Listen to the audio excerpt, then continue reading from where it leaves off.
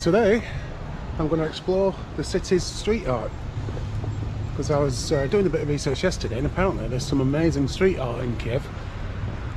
I have seen a couple of pieces on my travels yesterday that looked pretty impressive, to be honest, and apparently there's loads more of them. There's a map online with about 160 pieces.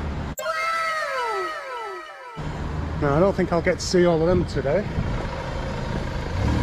but I have saved a few to Google Maps. I need to head to the centre and then do a bit of a street art trail.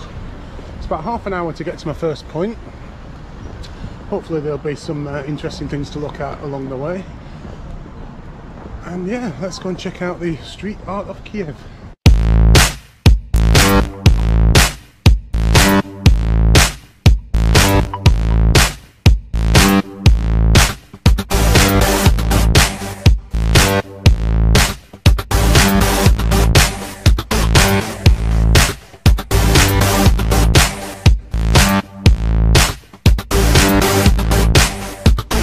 Well, before I start wandering the streets of Kyiv looking for street art, I'm going to start the day at something called Park Landscape Alley, which apparently is just down here. I'm not exactly sure what it is. I think it's just basically some small park with lots of kind of sculptures in there, but I don't know. I'm just guessing really. So anyway, that's our first stop. It's down here. Doesn't look like many people I'll come in to have a look at Park Landscape Alley. Well, I don't know if this is the right place. This doesn't look like the right place, does it? It looks a right dump. Surely this is not where I'm meant to be going. Bloody hell. How many people come to Kyiv and end up in a place like this? I don't even get anywhere. I've given up on that. Google Maps was taking me through there, but apparently if I carry on the road, it'll bring me there anyway. Is that it? That was a half-hour walk well spent. I think there's more of it. I hope there is anyway. Well, this is it. Because this is on the Google Maps. It's on the Google Maps pictures.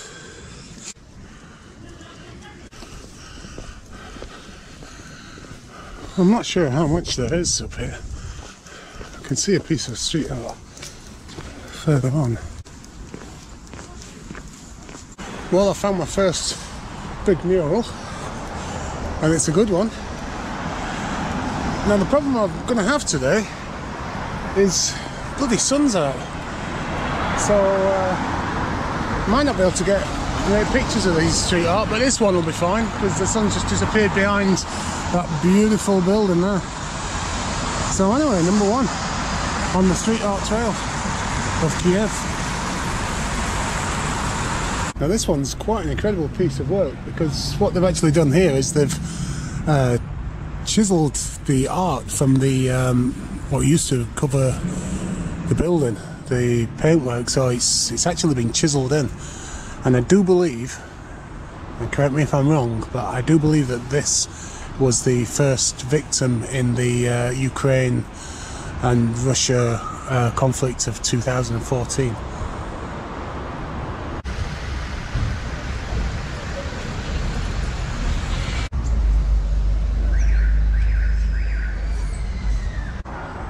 The three all in the same little park.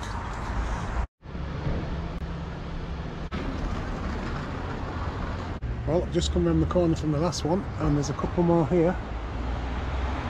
This one is all mosaics, and was once the biggest mosaic in Kyiv.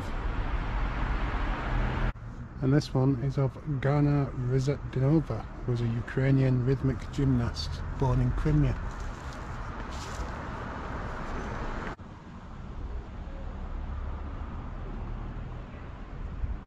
And this one's called Floating Cranes. Looks like quite an old one, that one. All of these are like literally minutes apart from each other. So this area, what I'm in right now, is a good place to come for the street art, as there appears to be tons of it around. I just came from over there and I knew there was a piece of street art just around the corner, and I didn't know if I'd have to go looking for it like I did the last one, which I didn't manage to find. I just got around the corner and checked this one out.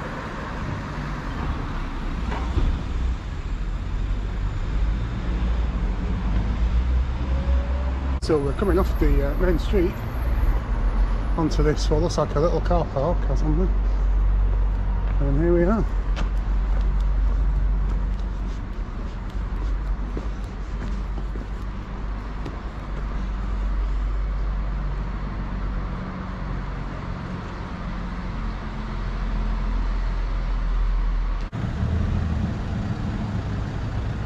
Well, we've got two pieces here. I don't know if we can get in to look at them, so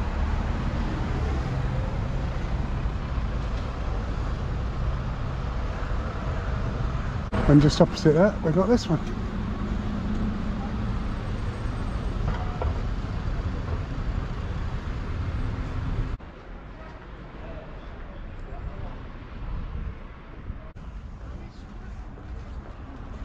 Well, I didn't find a piece of street art, but I have come across this. Check this out. What the hell is that? Now, I don't think it's anything at the minute. At the back it says Burger Bar, and at the front it says Fazenda Bar, so I think at some point during its life it's been a fast food place and a place to come and get drunk. That's a stunner. I've got to say, I'm bloody impressed with the street art that I've come across so far in Kiev, and this one is just fantastic. This one's called the Black Sea.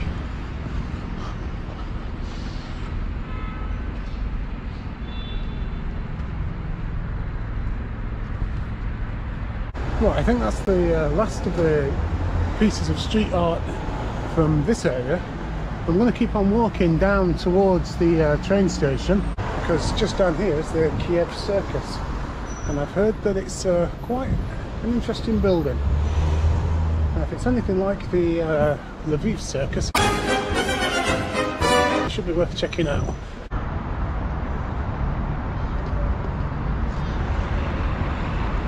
Well, to be honest, I prefer the one in Lviv. Well, this is nice for a KFC.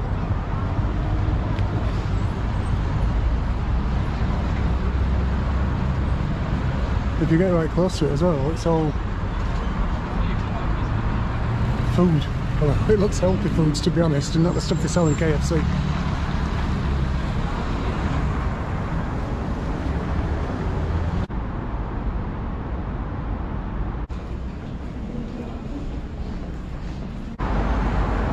This looks an interesting place. I've no idea what it is.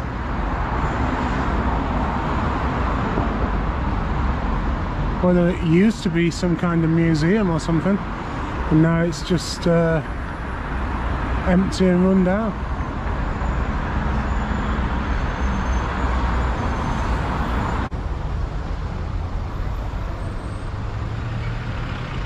I just walked along this main road.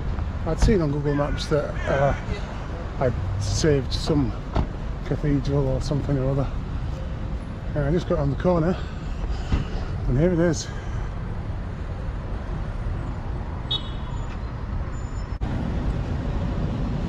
Right, let's see if we can go in and take a look.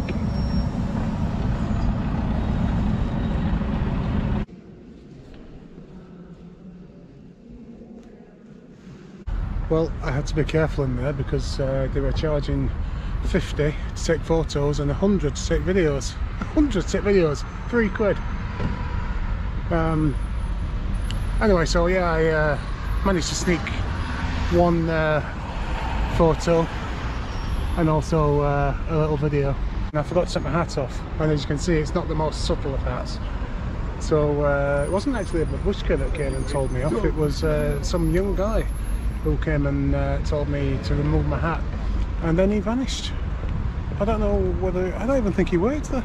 We are now entering Taras Shevchenko Park, which appears to be in the university area of Kiev. And yeah, I've just come in here just to chill out, have a sit down, have my second sandwich of the day, and have a look at where I'm going to head to next.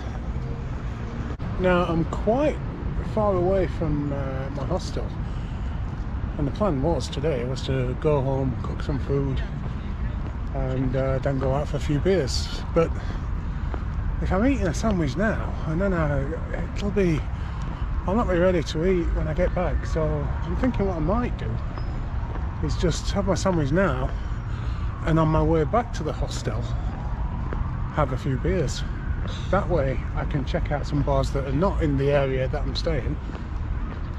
It'll break the journey down, and also means that I might actually get home early.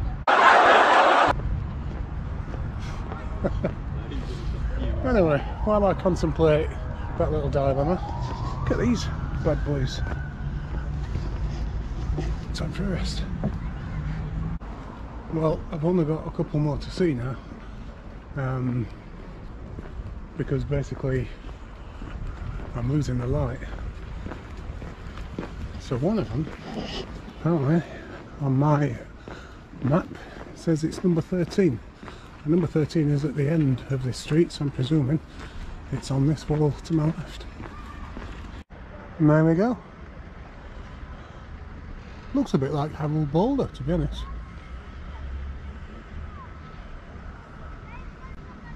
And the reason he's on a bike is because it's located right next to this thing.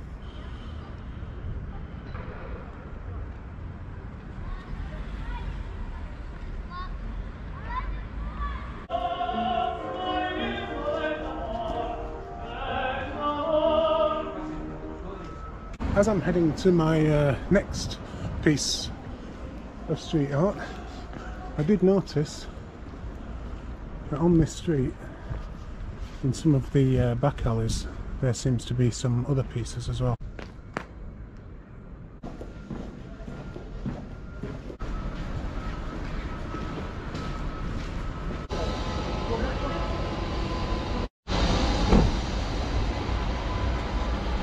Especially spelling. Well, this one took some getting to be honest, because they're doing a lot of road work around now. Well, you know, in England, whenever there's any kinds of road works or this kind of stuff going on, and it's all fenced off. Here, you just right there.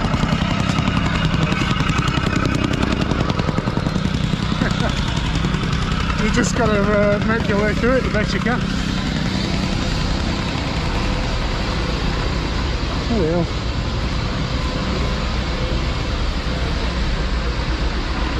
Oh, hills, lovely. I've not even checked Google Maps to see if this is the right way. It better bloody be.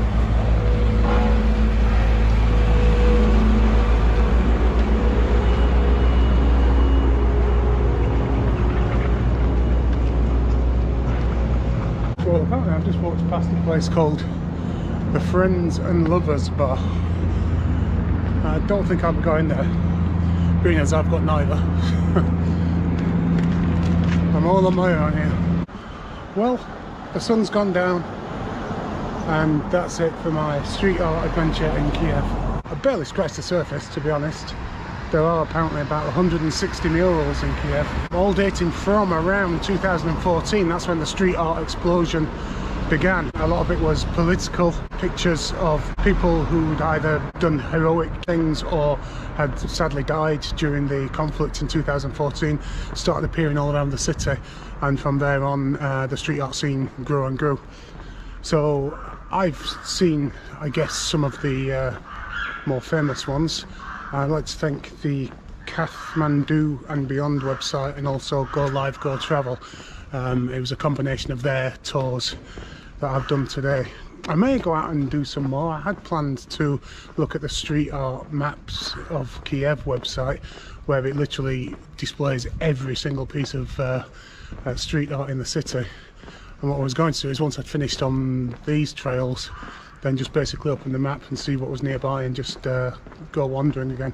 But as you can see, it's dark now, so a good place to end the vlog. Is it one of the places we discovered earlier? Did I even see this earlier? I don't think I did I? How could I have missed this one? Well, I just searched for bars around the area that I'm in, and apparently just down here there's a bar called Bar of Your Friends, and it hosts couch surfing social nights. Now, I don't think there's one on tonight, but it says that it does get a lot of international travellers, so it sounds like a cool place. Is this it with the heart? Bar of Your Friends sounds like the kind of place that would have a heart outside. No, that's not it. Oh, it's a sex shop. We'll do that later. Right, so I'm heading to the punk bar where I went a couple of nights ago, and it's 18 minutes walk or 14 minutes by public transport, but the public transport is the funicular, so I'm going to do that. Now, when I've been on funiculars before, like in Germany, it's kind of been a bit of a tourist thing, and it costs like €2.50, but here it's just public transport, so it just costs 8, which is about 30p. Right, just down. 8, yeah.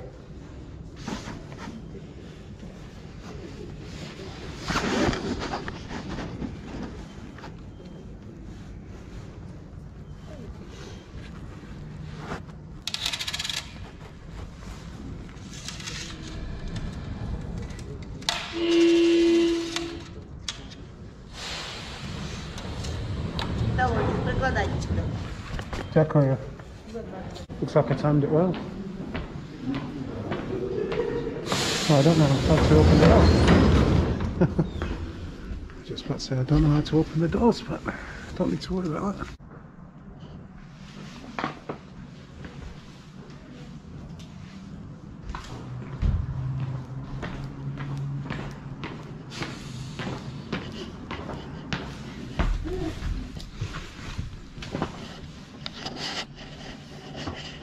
Alright, get the front seat as well.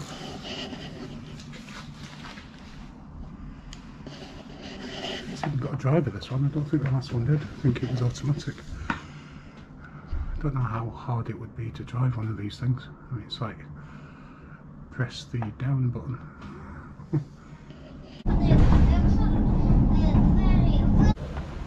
Well, that cost about 25p, which is much better than the ones in Germany, which were like €3, and that saved me a good 4 minutes.